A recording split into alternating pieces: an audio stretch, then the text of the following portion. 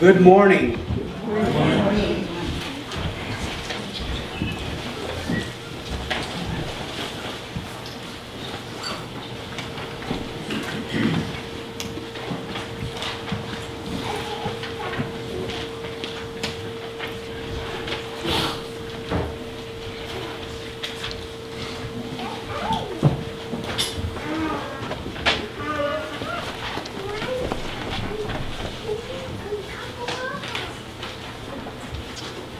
I'm going to change the order in which we do things.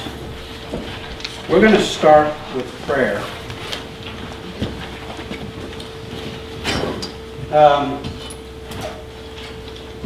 Caleb, at the end of the service, I'm going to have you come up so we can pray over you. Okay? But right now, how can we pray with you this week? Well, recently for Pocatello, he was asked to do the opening prayer for the POWMI, and he's going by his bike. So I heard that Elko was well with the bike. He can say to and from. He's leaving Thursday. Okay. When will you be back, Cordy? Planning on Sunday, maybe Monday. Okay. Well, I'll leave early in the morning, so. Okay. All right. Anyone else? Last week we asked for prayer for Greg, and he passed away on Friday, so just prayers for the whole family. What's the family's name? It's Chris Cranley and Right. his brothers. Yes, it's Chris's father, right? Yeah.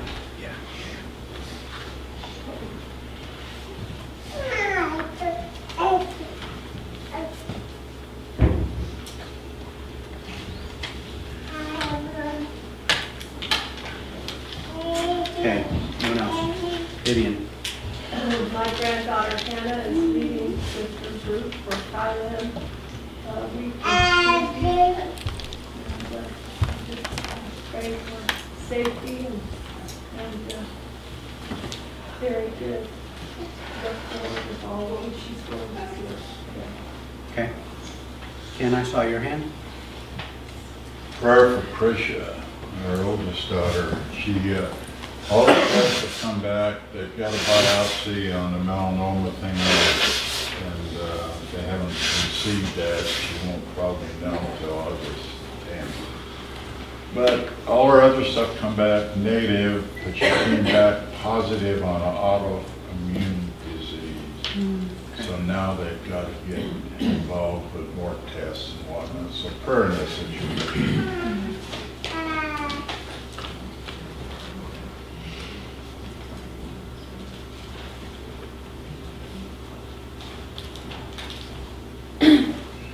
Okay, no one else. Chris. Our friend Maida McFarland lost her husband, and she's still struggling. Okay.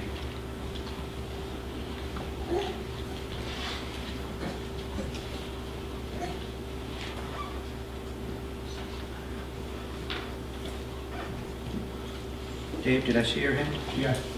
Prayer for everyone associated with the fires that are going on. Yeah. Yes.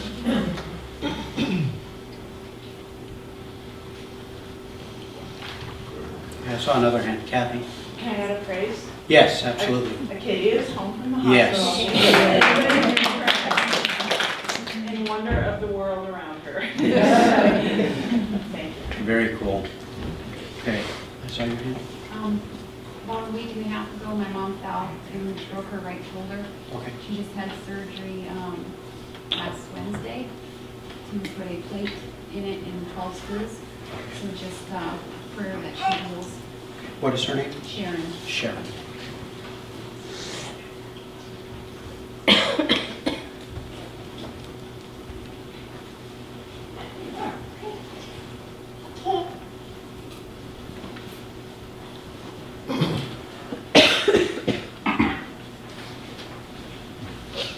No one else?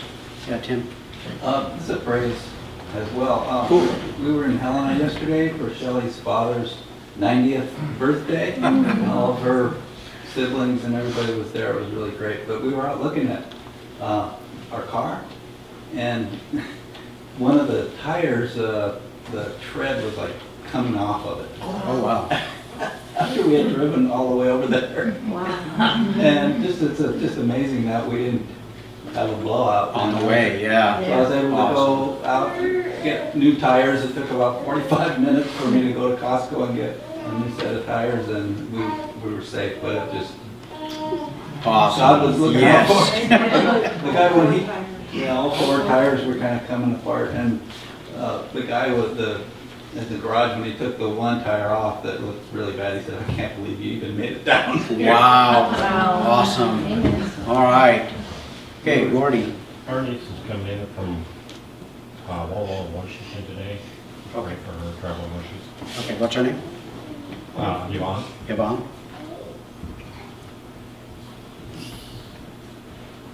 Okay, Chris, I saw your hand. To add to Maida, her family, her daughter, doesn't want her to have any kind of funeral for her husband. And it's just a burdening on my heart and many others that she's not getting the closure she needs for her part in life forever. Okay. So I want to pray about that. Okay. Okay. Anyone else? Rob. Yeah, my daughter dragged his man her safely, so just so we have the rest of it. Awesome. Take it back down there safely again, too. Awesome. Welcome. It's a pleasure to have all of you. All right. Anyone else? Grace. Just if we could lift up your hand now. Any change at all? No, just things are getting kind of worse for him actually, so we changed for the worse, but just if that would just Okay. light a fire for Jesus inside of more. Okay. Anyone else? Shay? Okay.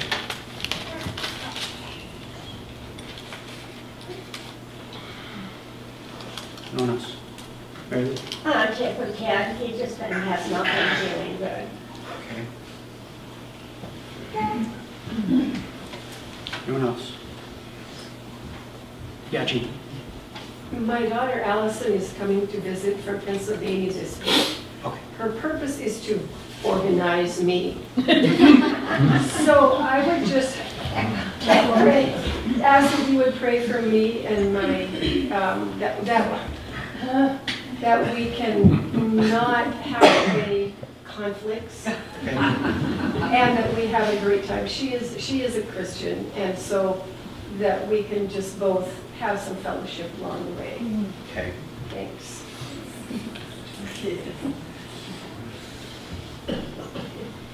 Anyone else? Ken? Prayer for a gentleman that lives in Corvallis, that's a brother of a sister that was in my class, but he's blind. I know him as a kid, although he's almost my age, but you know, I don't know where he stands. He's blind, he's got a lot of health issues, and I'm trying to get together with him. And it seems kind of standoffish at this point, so pray that God will open that door, that he'll feel comfortable meeting with us, or with me. What is his name? Danny, Danny. Okay. Dan McClue is his last name. Sorry? McClue. Okay. Anyone else? Benj? Just go work on the paint shop and find a groove and get settled in. If you can even out, feel better. Anyone else? Let's pray.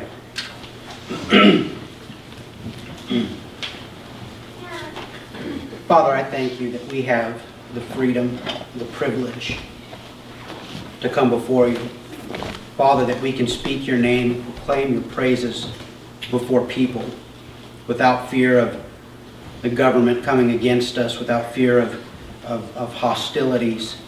I thank you, Father, that you have made a way that we can come boldly before your throne of grace in our time of need.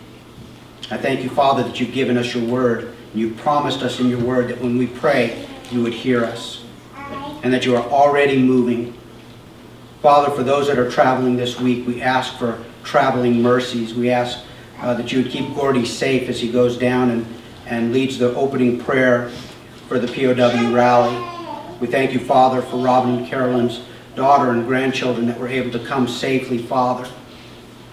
We thank you, Father, that your hand is on them, and just ask for a good visit and a good trip. We pray, Father, for Chris and his family with the loss of his father. I ask, Father, that your peace would be more real to them than they've ever experienced. And I pray, Father, that this would be a testimony to not just your existence, but to your goodness. We pray, Father, for Hannah going out to Thailand to be able to minister. Father, as she's gone before, and this group has gone many times, I ask that you would anoint them, that you would give them everything that they need to minister effectively, exactly as you would have them minister. We pray, Father, that this would be effective for your kingdom. We pray also for Krisha and the results from these tests, Father, and this possibility of an autoimmune disorder. We ask, Father, that you would give the doctors wisdom, give Krisha wisdom. Help them, Father, to take the steps that are necessary to address the issues that she's been having. We thank you, Father, that there are no other problems that have been found.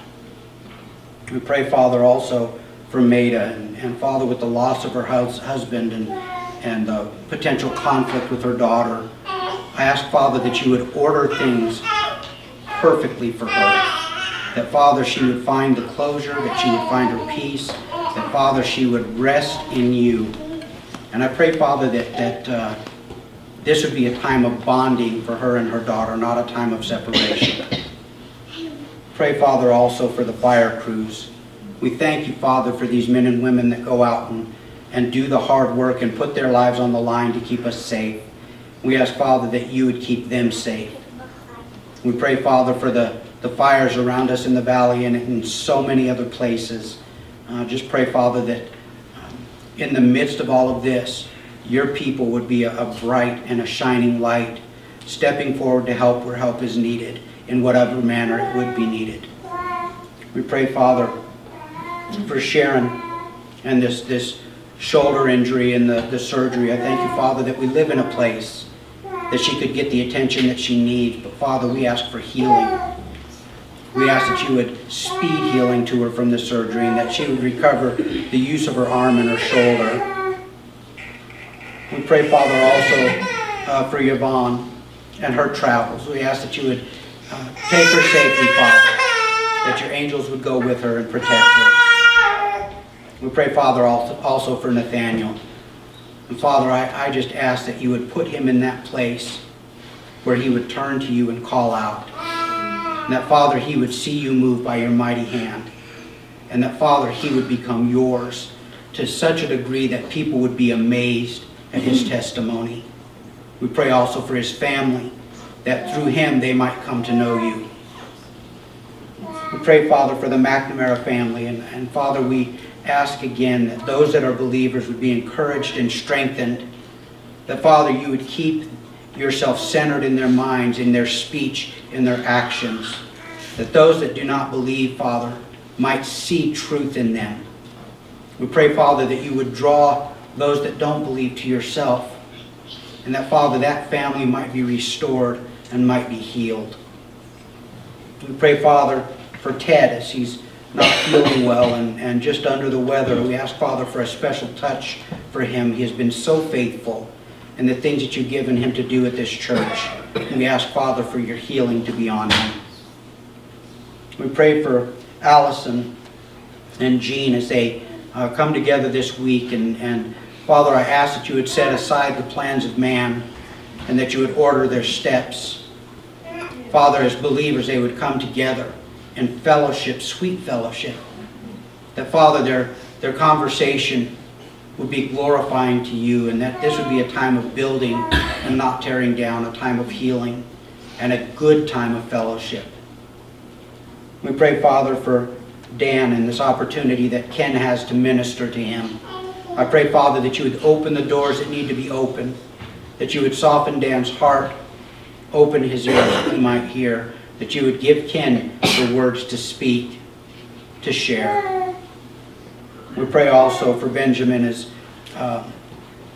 the work at the Paid Shack has just been spotty and difficult. I ask, Father, that you would give him your favor in the eyes of his employers, that he would be a Joseph in his workplace, and they would be blessed because he is working for them. We pray over Jesus Community Church, Father, over this fellowship, that, Father, you would put a fire in our hearts, that you would cause us to hunger and thirst after you, and that, Father, we would be your representatives in all that we do and all that we say. Father, that we would be your ambassadors to this world, that we would carry your truth out from these walls into the communities in which we live, and that, Father, we might honor you with our lives. We pray these things, Father, in Jesus' name. Amen. Amen. All right. If you have your Bibles, open to Hebrews chapter 6.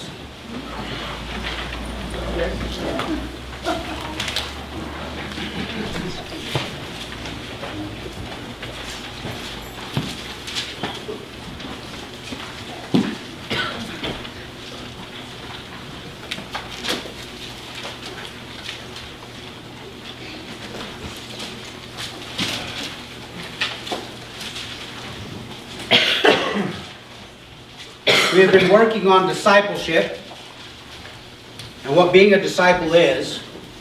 And we've been looking at Hebrews because in chapter 6, the writer of Hebrews lays out what he calls the elementary doctrines.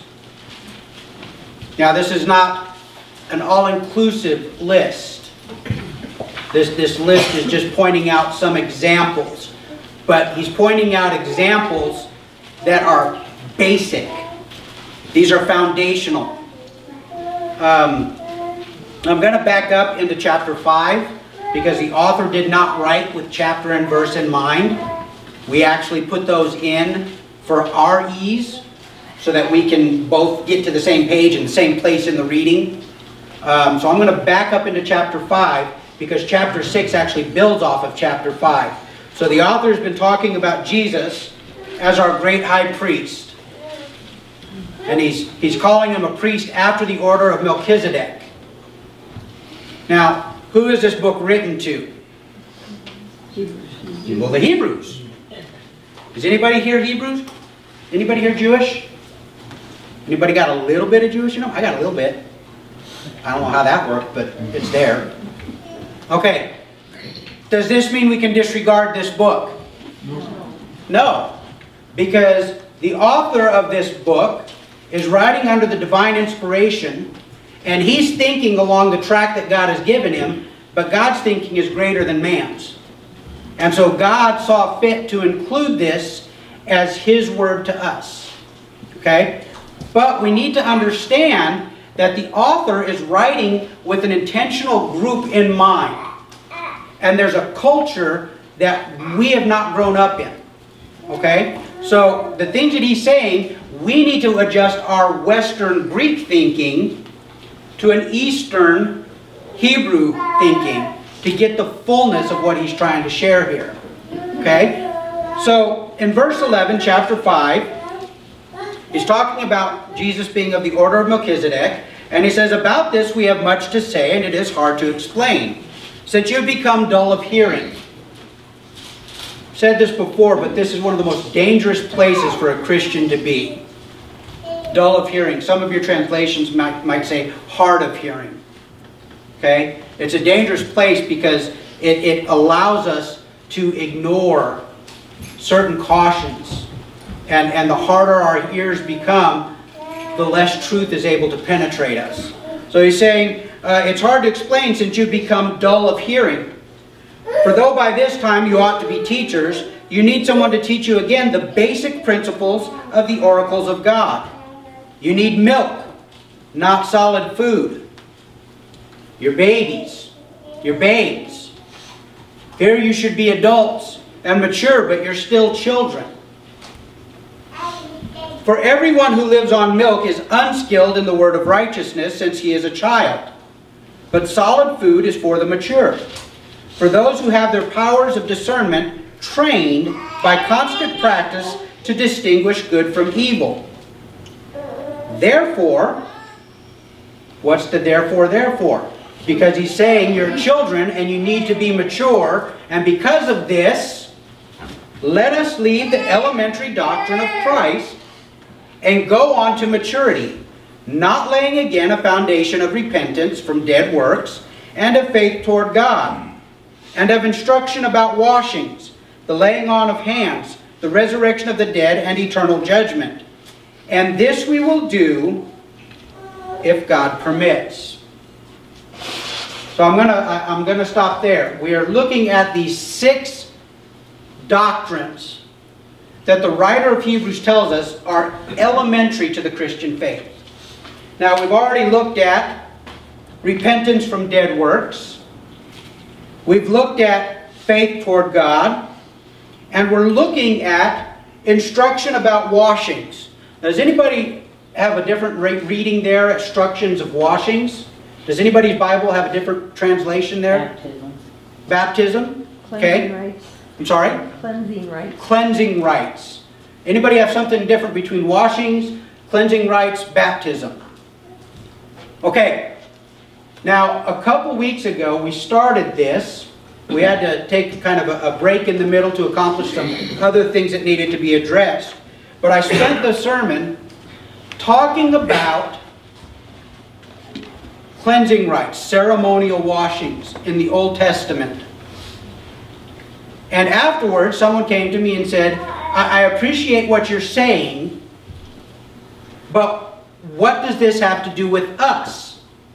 Because everything that I was teaching was the law that God had implemented for the Jews to be separate. And Paul tells us that we are not under the law, but we're under grace. So what does this have to do with us? And I'm so glad you asked. I was watching a video with Ravi Zacharias, and he told a story. I want to share it with you. I'm going to read it because it's his story and I don't want to mess it up. And he says, I remember lecturing at Ohio State University, one of the largest universities in this country. I was minutes away from beginning my lecture, and my host was driving me past a new building called the Wexner Center for the Performing Arts. He said, this is America's first postmodern building. I was startled for a moment, and I said, what is a postmodern building? He said, well, the architect said that he designed this building with no design in mind. When the architect was asked why, he said, if life is capricious, why should our buildings have any design and any meaning? So he has pillars that have no purpose. He has stairways that go nowhere. He has a senseless building built and somebody paid for it. I said, so his argument was that if life has no purpose and design, why should the building have any design? He said, that is correct. I said, did he do the same with the foundation?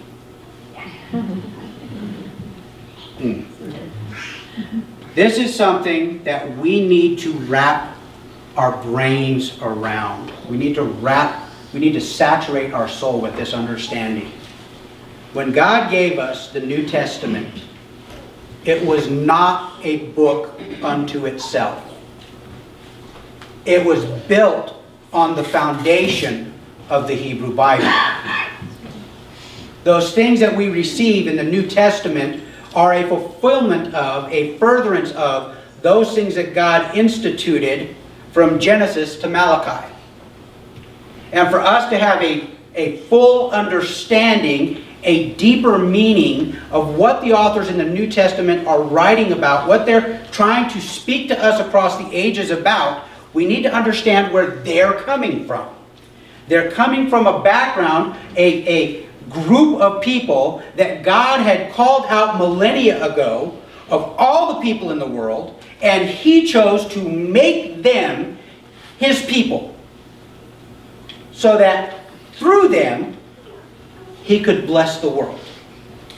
That through them He could reconcile the world to Himself. Okay? And as such, God wrote, inspired every bit as divinely, Genesis through Malachi.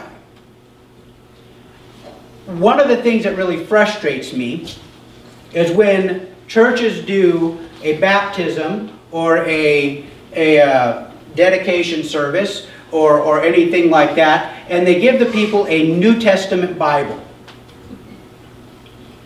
You're getting the end of the story without understanding the beginning. Now, that's not to say that God does not use the New Testament. He absolutely does. But I think it would be fruitless of us to say that you only need the New Testament. That would be just like the Jews saying, well, we only need the Old. Okay? They were written to be two parts of one whole. Okay? So when I spent time talking about the Jewish custom, the Jewish law of ceremonial washings, it was so that you would understand where our grasp of baptism comes from. We say, well, okay, well, Jesus told us to get baptized. That's why we do it. But Jesus understood what God had required of the Jewish people because he was a Jew. He was perfect according to the law. So the ceremonial washings that we read through a list of about 15 different things. You had to wash if you had a skin issue. You had to wash if you were going up to the temple. You had to wash if you got new dinnerware. There were thing after thing after thing that you had to wash. We talked about the mikvahs, the baths that they used, where they would go down into the water and then they would come up and be considered ceremonially clean. Okay? Now, we take that's the foundation of our baptism. I believe that God did this. He put so many strictures on the Jews so they would understand they're not clean. They're not righteous. That apart from God, they are nothing. And when we come to God, we have to come with that same understanding that we are not clean. That our righteousness is as filthy rags. If you come to God in any other manner, I don't believe you can have true salvation. I really don't. Because if you come to God thinking you've got anything in your favor, you really don't need Him. It's only when you understand that you have nothing going for you, and that He loved you every bit as much then as He loves you now. He can never love you more than He loves you right in this moment. It's that moment when you come to Him and you just throw it all down. God, I've got nothing to offer you. Take everything that I am. Do with it as you will. And you change from a slave to sin, being stuck in that bondage because you don't know any different. You don't know how not to. And you become an instrument of righteousness. So today we're going to talk about why do we baptize?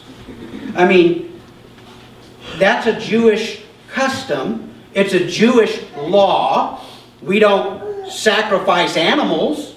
So why do we baptize? I'm glad you asked. Because I got a bunch of things written down to answer you.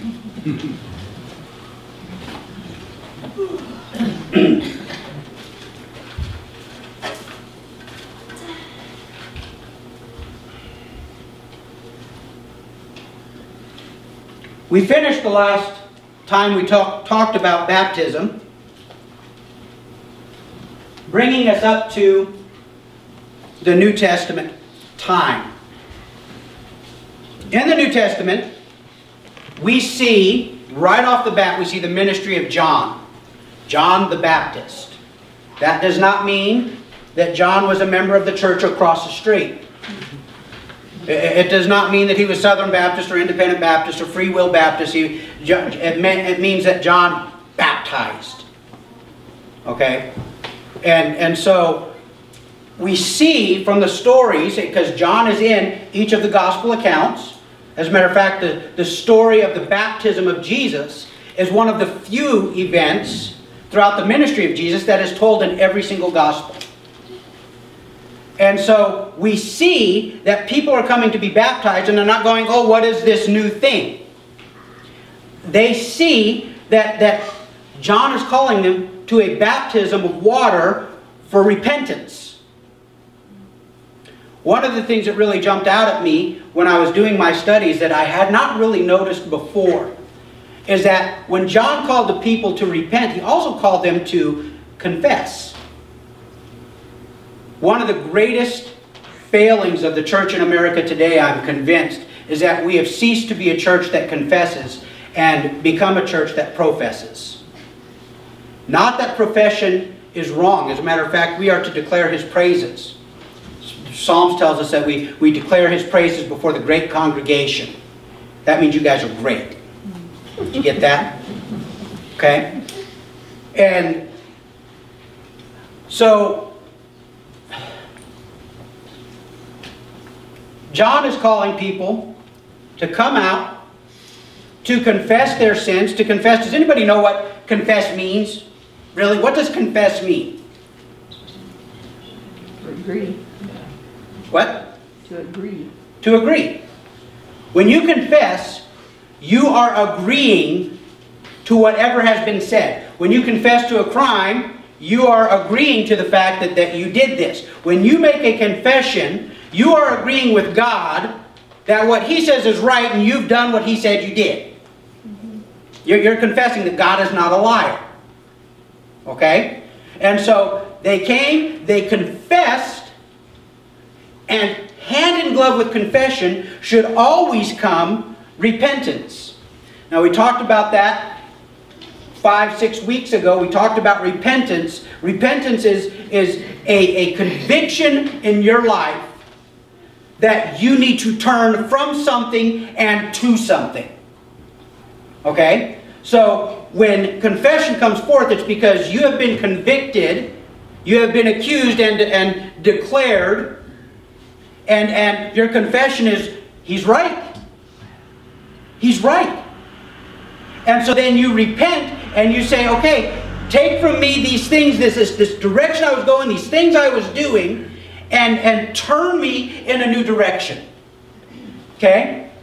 Now, as John was calling the people and they were coming out, there was a group of people that John had a problem with. Who was that? Sorry? The Pharisees. The religious leaders.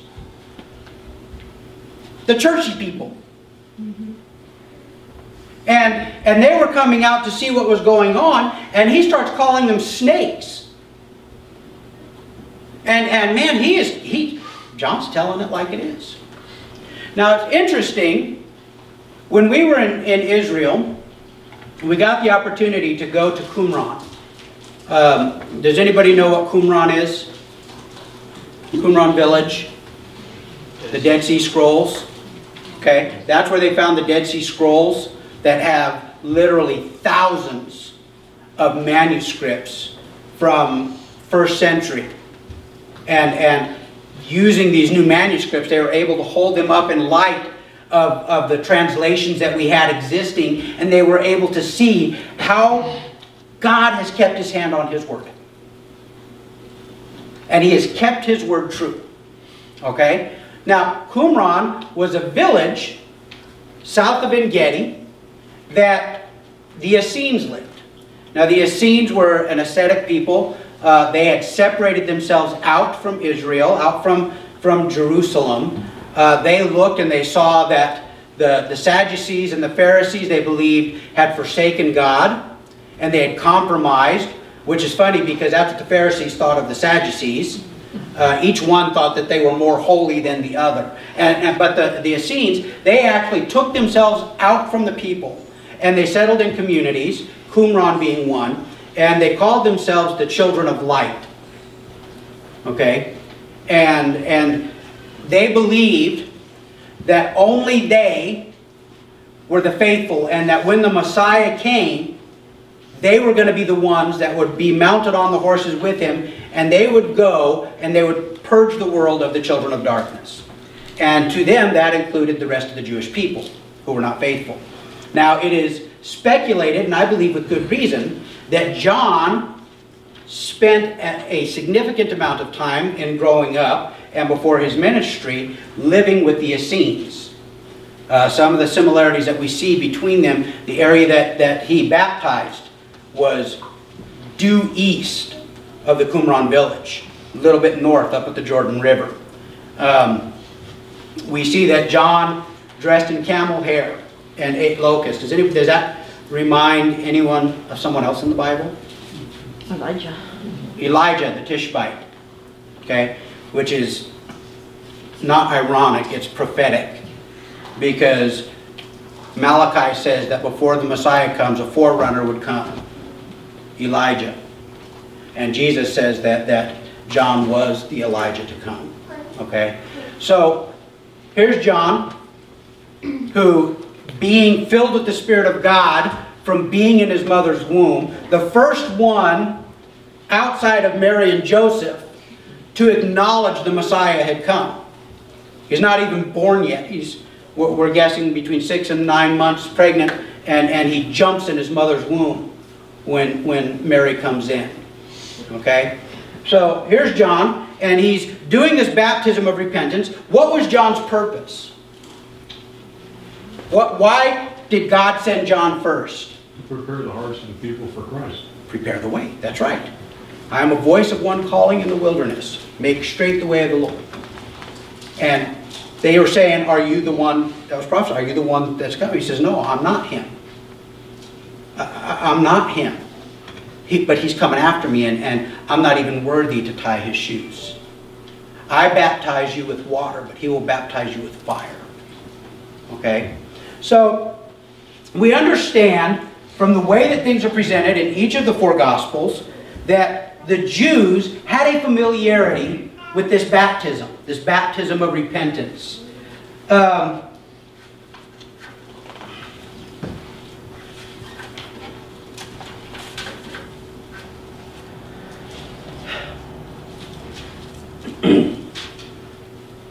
In the Protestant church, we are Protestants, by the way, which derives its name from protesters, because our church roots go back to the protestation of the problems that were rampant in the Catholic Church when Martin Luther first nailed up his thesis. So we are part of the protesters, okay? Which is really kind of funny, because the Pharisees were the same people. They were the protesters. They were the ones that stood up against the Sadducees and said, no, what you're doing is wrong. We need to return to righteousness. Okay, so we're kind of like the modern day Pharisees. Take that as a warning. Okay? Seriously, take that as a warning. Because you get into a place of comfort with your relationship and your religion, and all of a sudden it's not about relationship, it's about religion. And then you start casting on others things that God has not called them to. Okay? So, in the Protestant faith, we have 2 ordinances. Does anybody know what they are? Communion and baptism. Communion and baptism. Now, they're called ordinances because these are things that were ordained of Christ for us to continue doing until he comes back. Okay? The first one, at the Last Supper, when they're celebrating the Passover, Jesus said, as often as you do this, in remembrance of me, you proclaim the Lord's suffering. Okay? So he's saying, you do this. We're going to keep doing this. I think the disciples understood that because the Passover was a yearly feast.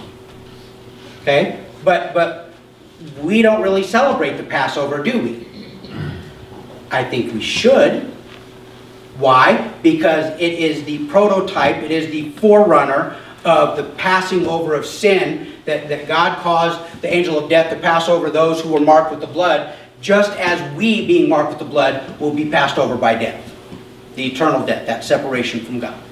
Okay? So, communion and baptism. Baptism. the Gospels tell us that after Jesus had rose, he gave the commission to the disciples, to the church, to go, to preach, and to baptize. This is one of the most solid, in-your-face evidences that we have of the doctrine of the Trinity. Because he doesn't tell them to go and baptize in the name of the Father or in the name of Yahweh. He tells them to go and baptize in the name of the Father, the Son, and the Holy Ghost, the Holy Spirit. The three being equal. Okay? Being in one in essence, but three in person. Okay? So, in these two things, we receive from the Scripture ordinances of things that we should do. So, in talking about baptism, why do we baptize? Well, first we baptize because Jesus told us to. He said, go and baptize. Preach and baptize. Okay? My personal belief is that baptism should be by immersion. Okay? The word baptism is stolen from the Greek language, baptismos, and it means to immerse, to dunk, to dip. Okay? And I'm not saying that if you were sprinkled, you're not properly baptized. I'm not saying that, but I'm saying the opportunity avails itself, dunk yourself. Get dunked. Because Romans chapter 6, which we'll get to in a minute, tells us what baptism means to the church. Okay? But I want to start off by saying what baptism isn't. Okay? And this has been a conflict in the church going back for millennia. Almost two full millennia. Baptism is not unto salvation. Okay? Baptism is a result of salvation. Okay, why do I say this? Well, there are a couple examples in the book of Acts. We're going to turn to the first one. Turn with me, if you would, to the book of Acts, chapter, I think it's 3. Hang on just a second, I'll get there and tell you.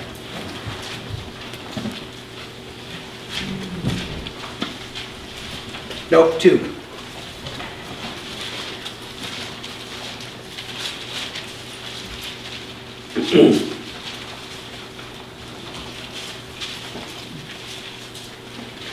So, second chapter of Acts is the pouring out of the Holy Spirit. This is a pulling back to. Does anybody remember in the Old Testament where there were tongues of fire? I know Jeannie does, because she's the one that pointed it out to me. Remember Korah's rebellion when Moses was in the desert and Korah and some of the others stood up and they said, why should we follow you? We are also men of God. And why should we listen to Aaron? And so God told Moses, and Moses separated them from himself and Aaron and basically said, okay, God, you choose. And the earth opened up and swallowed some, and fire jumped and killed others. This is the kind of bringing that back around. As the one was unto separation, the other is to bringing together, to birthing the church. Okay? And as they're receiving the Holy Spirit, they begin to speak in other tongues, and the people out around them are hearing the gospel proclaimed in their native languages, in their native tongues. And it's weird. It's unusual. And there's an excitement, there's a fervor, and some of the people start to kind of jape at them, and they say, well, you know, they're drunk. Look at these guys, they're drunk. And Peter stands up and he says, no, we're not drunk. At least not drunk the way you would think we would be drunk. He says we're receiving what was promised. And he goes through and he lays out the gospel. And then jumping all the way down, it says, verse 37, chapter 2, it says, actually I'm going to back up to 36. He says, let all the house of Israel therefore know for certain that God has made him, being Jesus, both Lord and Christ, this Jesus whom you crucified. Okay? Lord and Christ. Why would he say those two things? God never puts anything on his word on accident. Everything that is in there intentionally. Lord and Christ. What is Christ? Anointed. The anointed. It's the Greek word for anointed that comes from the Hebrew word Messiah, Mashiach. And so Jesus is the Savior. A lot of people want Jesus to be their Savior, but they reject him as Lord. You don't get one without the other. Okay? Because he is both Lord and Christ. So he is the one that saves, but he is also the one that's in charge. He's the boss. Scripture tells us that because of his sacrifice, because of his willingness, that every knee would bow. See, you need to understand, you don't get a choice as to whether or not you bow. The only choice you get is when. You can do it of your own volition. When God's Spirit moves on you and you bow your knee and you call him Lord. Or, on that day when all the nations are gathered before him, the almighty presence of God will cause you to fall on your knees and declare him Lord. Now the one will be done with arms open to receive. The other will be with fist raised and hatred in your heart. Because you will see he is who he has said he is. And you have rejected him. Okay? So, both Lord and Christ, this Jesus whom you crucified. By the way, whom you crucified, that includes us. Well, I wasn't there. I wasn't even born yet. Yeah, but it was for your sins that he went to the cross. Every bit as much as theirs. Okay? 37. Now when they heard this, they were cut to the heart, and said to Peter and the rest of the apostles, brothers, what shall we do? And Peter said to them, repent and be baptized every one of you in the name of Jesus Christ for the forgiveness of your sins, and you will receive the gift of the Holy Spirit. Okay? Now, this passage, along with a couple other things that happen throughout the book of Acts, has led some people to believe that in order to be saved, you have to repent and be baptized, and then you will be saved. Now the problem is, there's a little Greek word that's stuck in there that trips us up. The Greek word is is, E-I-S. And it means, what we most often translate it is for. Okay? And so we repeat, repent and be baptized every one of you in the name of Jesus Christ for the forgiveness of sins. So that interpretation means you can take that to read, okay, if I repent and if I'm baptized, then I will be forgiven. But for can be in direction of or as a result of. And I believe absolutely the first rule of hermeneutics, the first rule of Bible study, is that all Scripture is interpreted in light of all Scripture. Okay?